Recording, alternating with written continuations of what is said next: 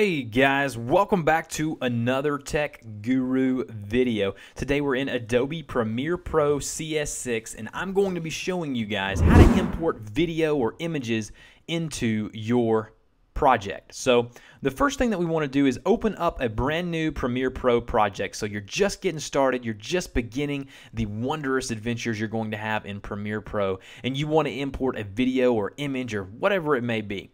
Now, there are multiple ways of doing this, but the easiest way of doing it is going up to File and then going down to Import, just like so.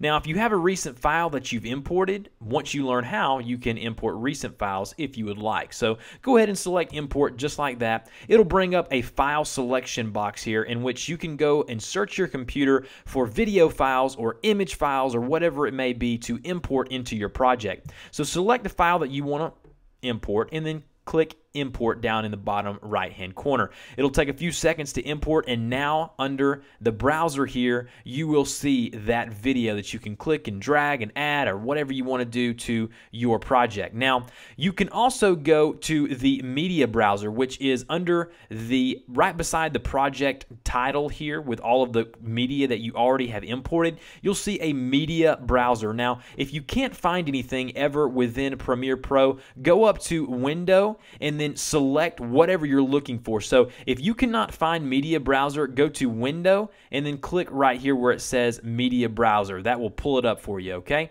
Next thing you want to do is once you're under media browser, you're able to search your whole computer just like you would if you were just searching it the last way we did it. So you can actually go here and search your library for photos. You can actually go and select anywhere on your computer. So I can actually search for my files by just going to my user information here and then go to desktop, and then that same file that I just imported is right here, okay, under the media browser. But it's a little more convoluted, and the easiest way to do it is just go to File, Import, and do it that way. So that's how you import files and video and images into Premiere Pro CS6. Hopefully I'll be putting out more of these Premiere Pro videos. This is how I edit my videos that I put onto YouTube. So I love using this program, a great program to use. So if you're interested in learning it, go ahead and subscribe now, like this video down below, and I will see you guys next time.